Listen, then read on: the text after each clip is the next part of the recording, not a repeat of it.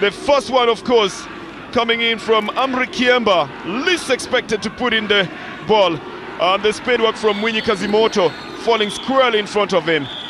He could easily have been the man of the match in today's match, honestly. Amri Kiemba played so well in the midfield.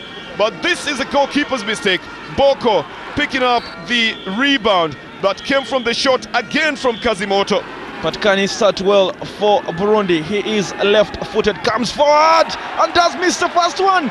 He is missed a penalty, yet he is rated as the best penalty taker for Burundi. What a start to defender, right-footed, does step forward and he's saved. It's level, he's been saved.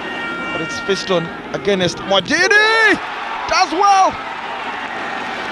The Zanzibar side now will get back into the advantage. But of Arthur Arakaza steps forward, does well. And that is the strike that this Zanzibar side has been looking for. It is done and dusted.